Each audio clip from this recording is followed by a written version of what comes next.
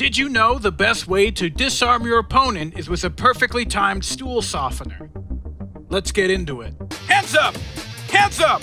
Disengage! Disengage! Welcome back to Divorce Dad's Court of Chaos. I'm your host, Graham Barrett. Have you ever found yourself in this dangerous situation? Your opponent has an ex-wife, in-laws, and a wedding ring. But don't panic, because I'm going to teach you exactly how to defend yourself using just a stool softener. Engaging!